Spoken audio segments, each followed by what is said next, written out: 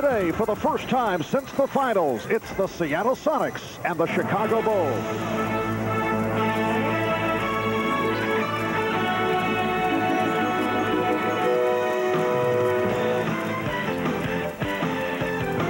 This is the NBA on NBC.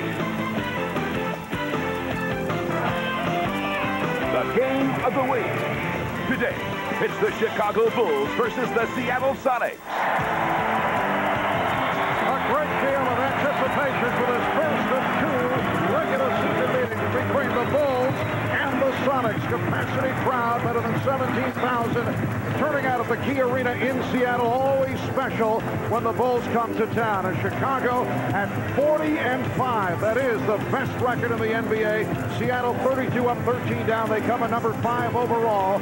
And in the Pacific Division, they are one game behind the Los Angeles Lakers. You know, a few weeks ago, Knicks coach Jeff Van Gundy, in effect, called Michael Jordan a con man. He reacted with a 51-point game. Well, this week, as you've seen in the pregame, George Karl said Michael Jordan was playing as if he didn't want to get hurt. I asked Michael about that, and he said George Karl is just playing mind games, and he really can't understand why he'd make a statement like that. And the thing that really confuses him is that would George Karl say these things if Michael Jordan played for the Sonics? He doesn't think so. I also talked to Sean Kemp, and Sean Kemp said that they don't fear the Chicago Bulls team. They aren't in awe of the Chicago Bulls team, but what they do is they really respect them because they've won so many championships. But he feels like if they can beat them today, then they can prove that they are a real contender to this Chicago Bulls throne.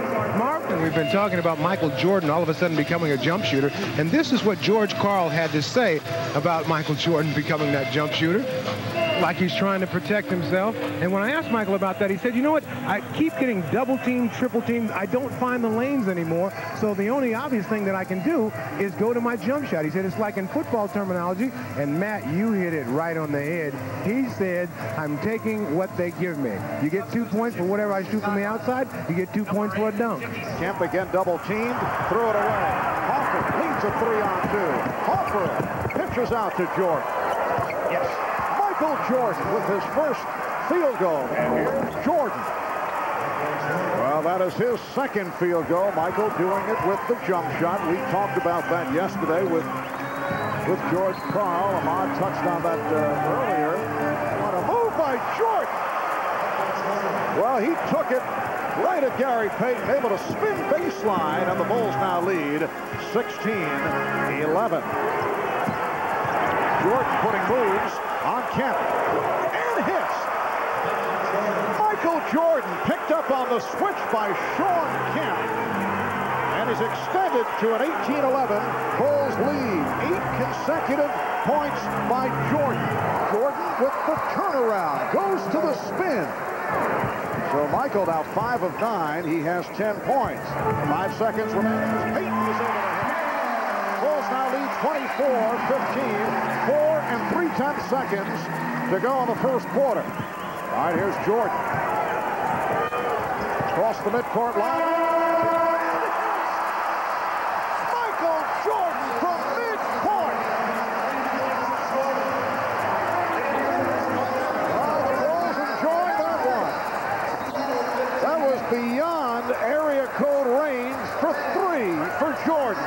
Michael almost taking his time, knowing that he wanted to get just to a spot where he could be able to shoot a jump shot and still get it to the rim. And he went up and shot that one with ease from such an amazing distance. I think George Karl would have rather seen him drive to the basket than take that jump shot. And the absence of Rodman has had to make Michael Jordan and Scottie Pippen work just that much more, as Michael Jordan works beautifully on that left wing. Not that they're not capable of it, and they read each game as it comes along. Michael Jordan has been feeling it with that jump shot. I'm sure he remembers very well what George Karl said about it, but this is Michael Jordan's game. He's not going to change it because somebody said something about him, in particular somebody from North Carolina. He's going to play his game. George Karl right now not happy with the offensive group that he had out on the floor. Has brought some scoring punch in along with Eric Snow, who has replaced Gary Payton. Jeff Van Gundy made the comment a couple of weeks back, actually several weeks ago, and then it was revived in the Chicago media right before the Knicks played the Bulls. that Michael Jordan tends to befriend players around the NBA, and he said he sometimes cons players.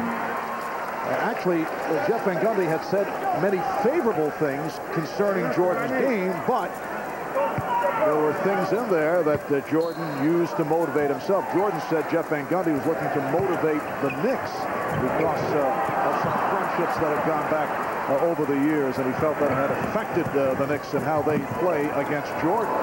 Michael Jordan with 17 points. He is just eating up the Sonics in this first half. The Bulls now lead by 13. Yes. Michael Jordan lighting up the Sonics here in the first half. He now has 22.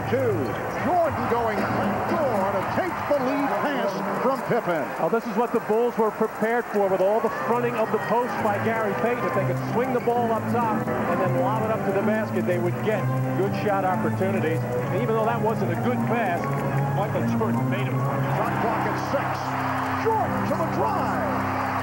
Well, we have seen a number of drives today by Michael Jordan, although for the most part he's done it with the outside touch. He has 26 points in all. And Longley able to catch the Sonics on a switch. You saw Payton upset with his teammate. And the Seattle Sonics with some technical difficulties in the first half have turned things around here in the second. Michael Jordan with his first field goal of the third quarter. Only a second shot attempt. He now has 28. And the Bulls lead 62-58. 3.5 to go in the third.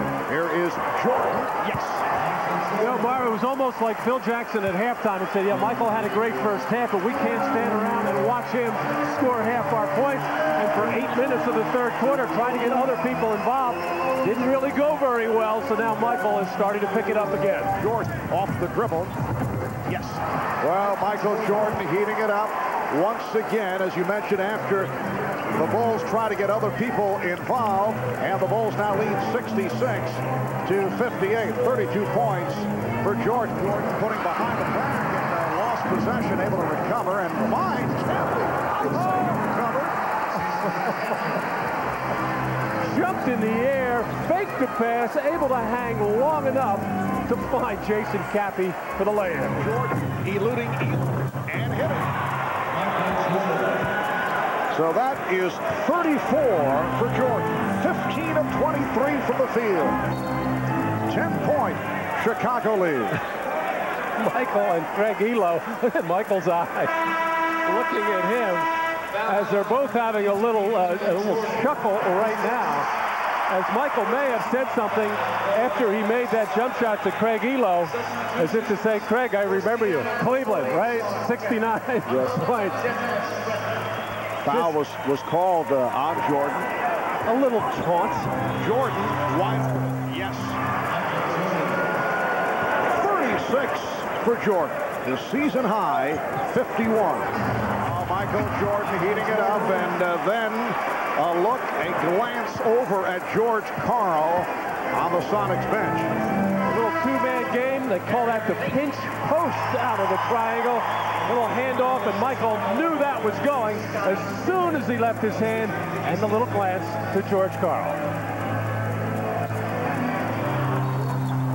Through the foul. Michael has gone to the line only 4 times, 3 of 4 at the foul line, and 40 points representing the most points scored against Seattle by an individual this season. Here's Kerr for 3.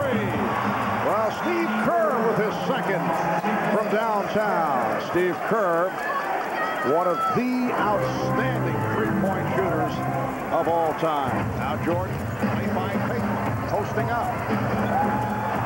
Michael Jordan with 42 points.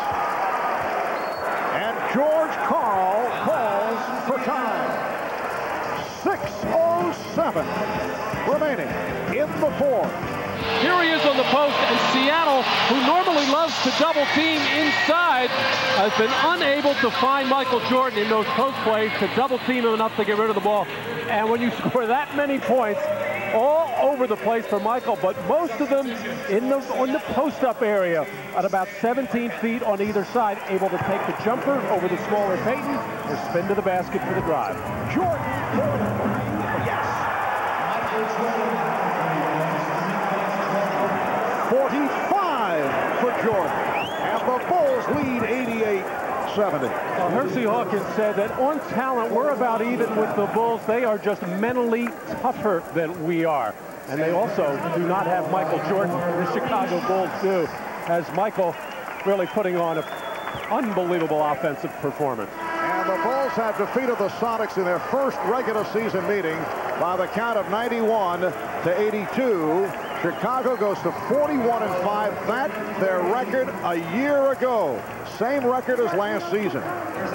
7 straight wins, 16 of the last 17 in the win column for the Bulls, who were led by Michael Jordan, who had another extraordinary ball game. All right, Michael. Now, the statements by George Karl saying that you're playing, trying not to be hurt, was that motivation for you today? Well, I mean, every time I step on the court, I got a sense of motivation. Playing the Sonics, you know, we faced them in the finals, you know, and they gave us a good run for our money. We know they're going to be contenders this year.